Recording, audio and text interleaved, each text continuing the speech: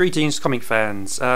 It's Kamikaze Guy with another, obviously, video that has been promising a few people for a few weeks now, so it's way past time I actually got this done. And it's basically just to show you how I catalogue my collection. I have tried a couple of software packages. They've been okay, but they just offer far more than I'd need. Things like putting down when, besides the issue number, when they were released, who wrote it and who drew it and all that. To me, unless this information you're going to share with other people, and it's information you know anyway, I don't necessarily see the need to write all that down. Possibly the amount you paid for it, if you ever think of selling them, but all this extra stuff, it's like very time consuming. If you're sharing it with yourself, then why you need to record it all? But anyway, that's just me. So what I ended up doing, actually I did this, I started with this, and later on when my collection got quite big to me, I thought, that's when I thought I'd try electronic means. But in the end it wasn't for me, so I just stick with this, it's easier. And I'll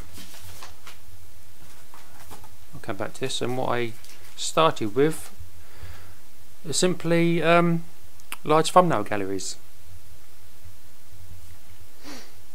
Obviously it took quite a while to cobble together all the cover images for the titles. A few places you were able to download like a database of maybe 50 to 100 in one go, but for the majority of the time and the majority of the issues that I've collected, it's like go to page 1 for issue 1, copy the image, go to the next one. So yeah, it's collecting all the thumbnail, all the images to make the thumbnail. Very time consuming, but I think worth it in the long run. And also it got you to get to know the covers, so after a while you could just look at it quickly and you'd know what issue it was. So I started off with Amazing Spider-Man.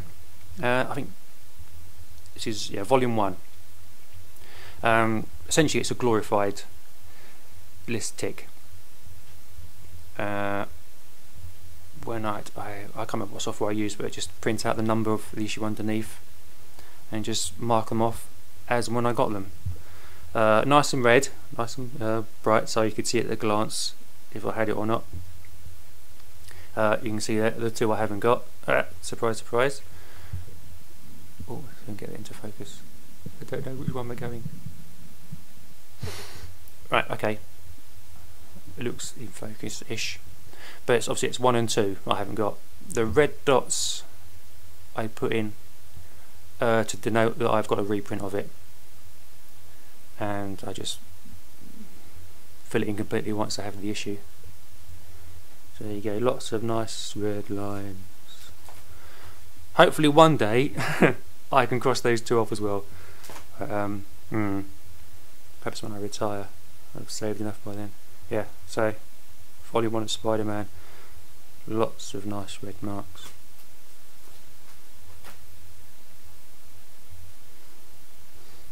I'll just show you. Yes, this is when I started collecting proper, from Amazing 390, and this is the issue that was polybagged with the preview book and like sample cell from the 90s animation series. So I mean, it was quite a good one to start off with because you got something extra. And this 402, is that 402? Yeah, that's when I stopped. Like regular collecting, so it wasn't much of a less than maybe a year. I'm not sure why I stopped there. I think the plan was originally just stop at 400 because I thought it would be a nice number to stop at, but I went over. I don't know when I picked these up, because for ages I had up to that one, which was the original end of volume 1. Oh, dragging the memories out of my mind now.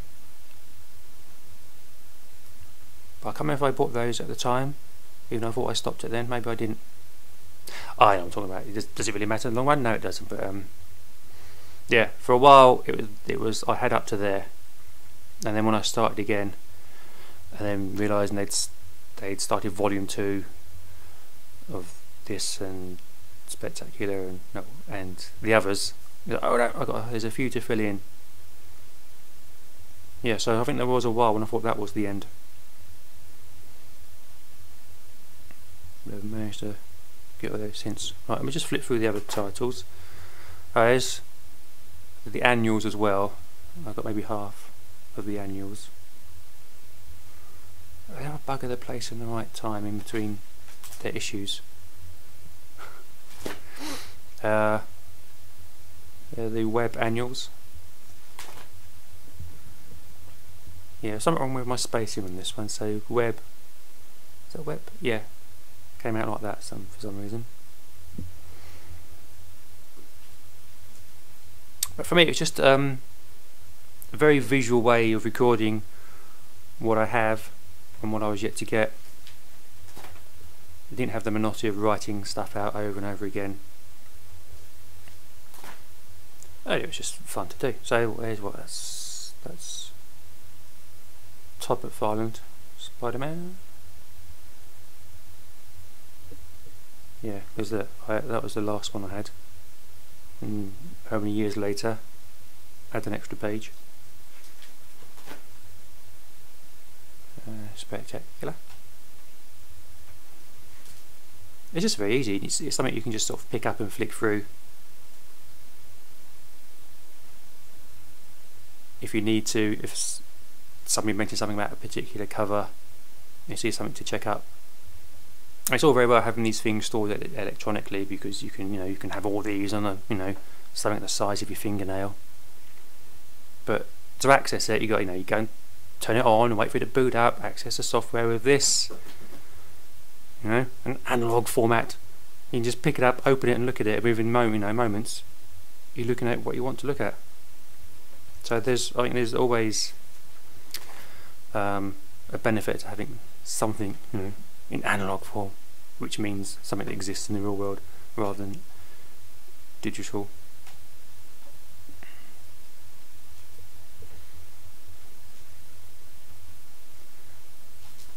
So there's Spectacular, the later ones. Yeah, team up. When I first started buying comics, it was anything with Spider-Man on, so I got quite a few team ups. So I thought at the time it's like, I'll have these covers as well, but I've not really picked up many more of them since that time. I've only got maybe half a dozen. So I think this is like a backup collection. If when I've completed my main collections, it's something else I might go on to finish off. It's always nice to have options, but it's also nice to have room in your house. So there's a trade-off somewhere. I'll just flick through now. Oh yeah, and there's Fantastic Four. My two missing ones. One day maybe, we shall see.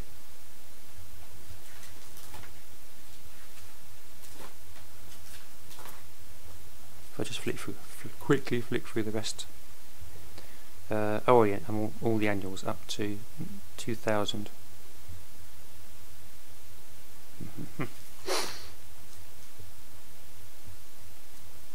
Oh yeah, volume 2 and then volume 3. Originally I wasn't going to go past volume 1. Then a friend gave me all of volume 2, Heroes Reborn, and maybe the first 32, 33 of volume 3. Well, that just set me off again. Oh well, I might as well carry on with those. And I heard they were ending it after the death of the Torch, and seeing this was my favourite title, it still is, despite the iffy storylines lately, I might as well collect it right to the end. And then started volume 3 now, we'll fill in the rest of the gaps. I've still got one more to go, which is that one, but I want the variant cover, I think the 4th printing, which is final, because I've got the Flame On, so I just need final. I'm not that bothered about variants in general, But having those other 3, you might as well get the last one to complete it.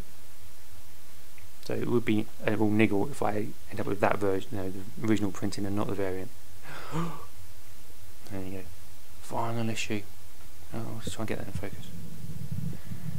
Yeah, now they're ending it again, aren't they?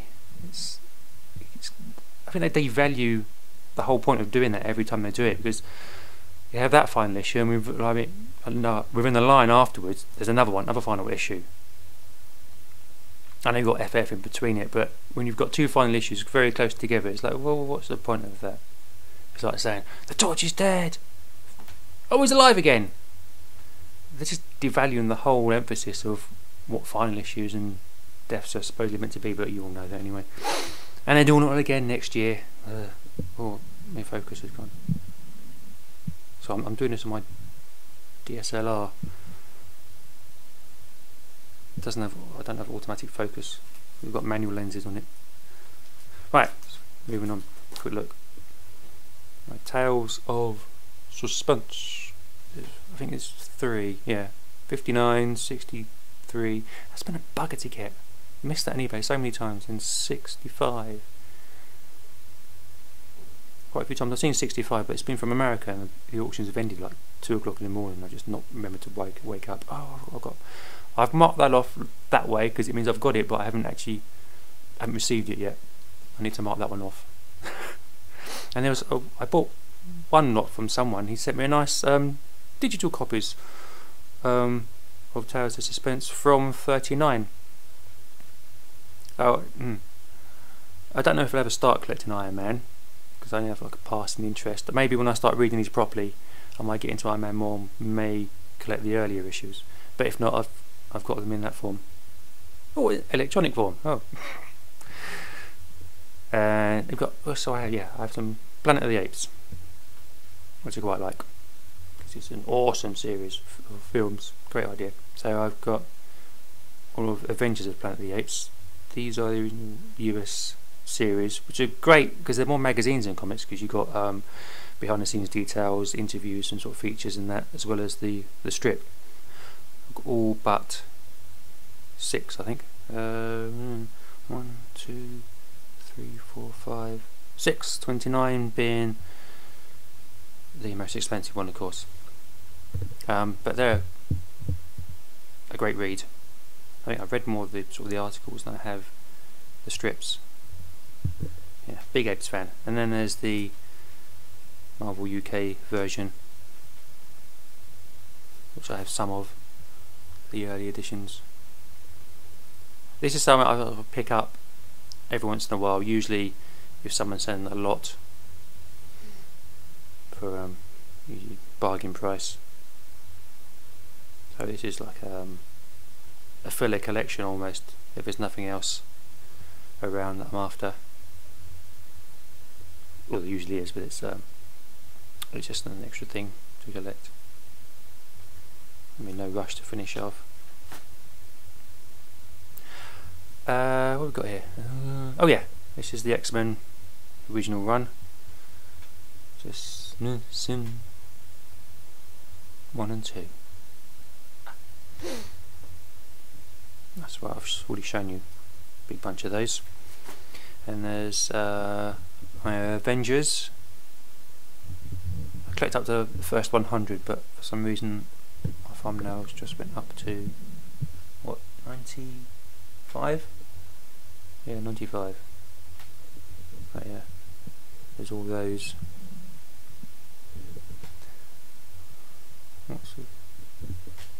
Oh yes, no, that doesn't mean I've got a reprint. Oh, I've got a reprint of that now. I've included the -1 by mistake. Yeah, because I've marked off number 2 and I haven't got number 2. Yeah, I bought that as a reprint. That I've got as the golden record reprint. So still again 1 and 2 to get. Again, one day. Put in the cheaper copies first, and then wire back getting expensive ones later. Oh, Volume 1, Captain America. Almost completed this now. I've got 3 issues left to get. 117, if I can find it there. First Falcon. 117, 17. Is it 74? No, it's 157. Where's that? Just using the screen, trying to find it. No, I can't do it. Where is it? I've gone past it. There it is. 157. I think that might be a first something. Is it the first Viper? I think could be. And way, why did that come out like that? I don't know. Way over towards the end is 444. I think I got a lot of these in, not a run, but someone selling a whole run individually, and I managed to get a whole run besides that one. And I've had trouble getting that one since. But just those 3 left to complete volume 1. I have the volume 2. I've got the 4 volume 2 series in the Heroes Reborn, and the first issue of volume 3 of Captain America. I don't know if I'm going to go any further than that. I'd like to, but again, it's a case of time, well, not time, but space and money. And since I'm still to read the majority of these, most of them, I'll see how I go once I've finished these and then actually read them. This is my small Superman collection. I didn't really have much of an interest in Superman until I got yeah, one of the colours was going on the colour cartridge. I think it was this one. This was in like a grab bag from the Works bookshop, to I think 4 for £1 maybe, and thought it was great. Now I have to find out what happens in the rest of the story. So I picked up the whole rest of the Death, the Rebirth, and the Reign of the Superman storyline, right up to the epilogue issue, which is Supergirl, isn't it? No. Does it go over the page? No, it doesn't. So I picked up all those, and I think I read them all in one sitting, and it was a bloody epic story. Really liked it. I can't get it in focus at all now. Excellent story. I've seen the animated version of it, Superman Doomsday. They changed a few things, but that was quite good. I'm still not sure about how it actually came back and how the Eradicator came about. So I might have to read that bit again, because I think the Eradicator just kind of appeared. But on the whole, I really liked it, and having the 4 Supermen sort of together, I don't know, that really worked well for me, and the resolution to it all was like, ooh. And the whole bad guy at the end of it is coming back, isn't he? But whether I'll pick that up, I don't know. Right, okay, moving on. One of my 2 DC collections is Flash Volume 1. Not very red crossings off, if you notice. When I first started, I bought quite a few, but then back to finish off Spider-Man and that. And again, every time you get towards the end of a collection, it's like, oh, I don't want to stop. I need to find something else to collect. So I've always been a sort of fan of the Flash. Love the TV series. 23 years ago, or 22 years ago. So I started with the Flash. Again, it's just, I think I'll concentrate on these more once I've finished off the other ones. I think it's only Flash is volume 1 and volume 2, but I've got a nice big chunk in the middle of volume 2. These are the full runs that I'm collecting. The other ones I'm doing now, like the Avengers and X-Men, they're all partial runs. I'm not collecting the whole lot. It'd be just too much money and it'd take up too much space. So it's when I work out when I'm going to collect something, it's like, is there just a certain area that I can collect? So first 100 with the Avengers, the first 66 of X-Men. I started with Daredevil, and I've gone up to I think 43, because after that the logo changes. So 43, that's a nice small number to collect. With Doctor Strange, it's his initial run from when it changes from Strange Tales. So 168 to 183, something like that. A nice small run to have, just as an example. But with the Flash, I'm go for the whole lot, volume 2 and 3. I think there's one more short volume, volume 3, then it goes into New 52, I think. But there's I haven't got any new flashes for me. Well, the only one I've got recently is the first of Flashpoint, because I want to see how that New 52 came about. So I'll just have those, that one mini series, and then concentrate back on these. I'm still getting some Batmans, but they're sort of in dribs and drabs around about the issue 200, just before and just after that. That's what I'm going for at the moment. I don't know if I'm going to bother having a complete run, or maybe I'll just pick up odd issues as and when I find them. But I don't really want to be collecting too many different titles at one time, because you'll be picking, a bit here and a bit there. You'll never finish anything. So I need to kind of consolidate what I'm going to collect at one time, I think. So there's the Flash, and then what were they? Oh, Marvel Tales. Yeah. Again, in the early days, anything with Spider-Man in. Of course, they're all reprints now, and having the majority of the originals, don't really need to get any more of these. I've kept a couple, but I can't remember why. I just know I've kept a couple of these for some reason. Yeah, I've just kept the actual thumbnails as well, just for nostalgia's sake. Yeah, and up to the end of Marvel Tales. So those have been the main ones. I've still got to print out, do versions of this for Daredevil, Doctor Strange, and the Hulk. So I managed to pick up Hulk 102, quite reasonably priced. So that started me off collecting the Hulk. So to get the original 6-issue one, I bought the reprints in Marvel Collector Classics. That took a while to work out what ones I needed, because they split the stories over one or two or three issues sometimes, and they print them out of order. So the reprints don't run from issues 1 to 6. Anyway, and to sort of condense these when I was going to comic fairs and stuff, well, no, actually, just to make it easier as well, at a glance of what I didn't have, I just did a list of the numbers and tick them all off, so you can still see that 1, 2, 3 to get for Captain America. So I just take the list to wherever the comic box were. You can see at a glance what I had. There's a few times I'd bought a load and come home and found I bought something twice in the same day because I hadn't ticked it off. And then once the numbers that I needed kind of whittled down quite small, I just did a list of the ones that I wanted. So it's just much easier to have the list of the ones you need when you're going through eBay or you're going to a comic shop somewhere. So, oh yes, my Batmans, I started with Nightfall. Oh no, that's the next page there. So I did all the sort of extraneous titles as well and ticked them all off. There's still a few more to go. There's a couple more Legends of the Dark Knight that have part of Night Quest, I think, that on there, but there's a few there that I still need. Again, it's just glorified list ticking, nothing special, no massive database, and you can pick it up and look at it at a glance. 1 4 1 2 1 2 1 2. They're kind of in order of priority of what you want to get first, but perhaps not in this lifetime.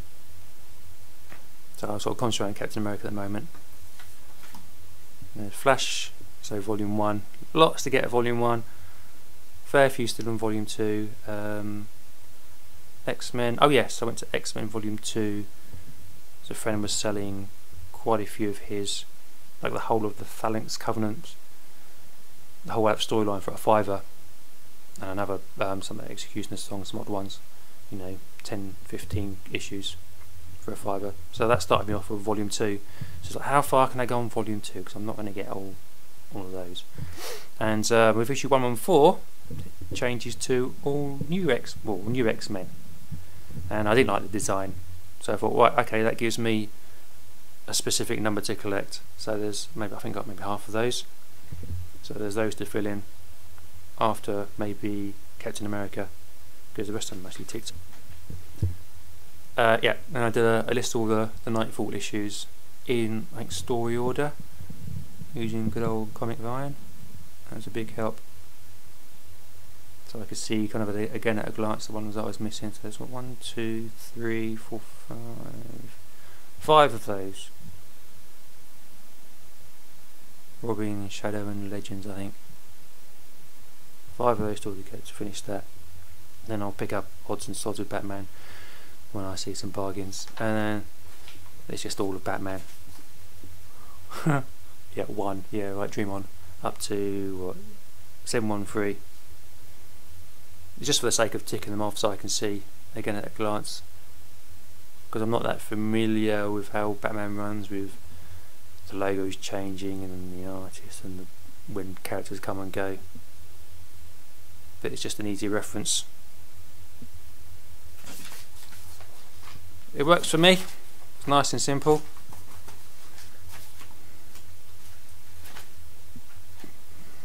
There you go.